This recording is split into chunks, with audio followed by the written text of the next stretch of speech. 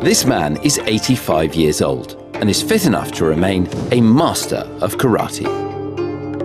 This man is over 100 and is mentally sharp enough to drive a moped.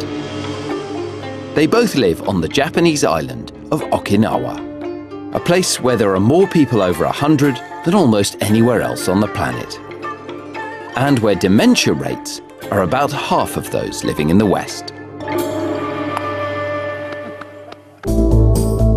Brain research is one of the most exciting frontiers in science today, and scientists now know more about what we can do to keep our minds young than ever before.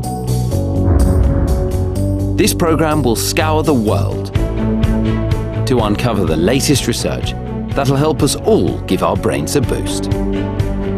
In Japan, we'll see how a perfect combination of diet and socializing can help people enjoy life well into old age. He's got the perfect prescription to live another few years past 100. In London, we'll follow groundbreaking science that reveals the best exercise we can do to ensure our brain remains fighting fit. I feel more alert. I think I can say I feel more alert. And at the cutting edge of science, we discover how injections of young people's blood may help beat dementia. Is it the fountain of youth? It might be.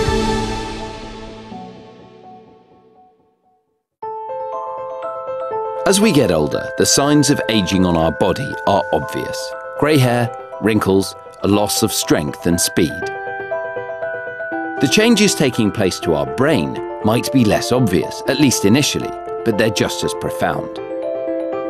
From the age of 40 onwards, our brains shrink by a startling 5% every decade. So a 70-year-old's brain could be up to 20% smaller than it was in their youth.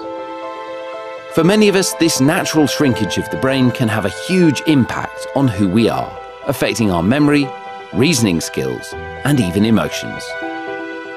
So it's important that we should find out what we can all do to counteract the effect that this shrinkage has.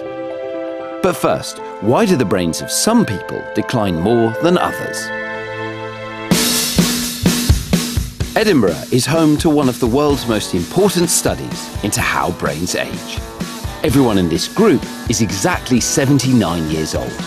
You can see they've all physically aged differently, and so have their brains. The scientists running the study are trying to find out why brains age at different rates.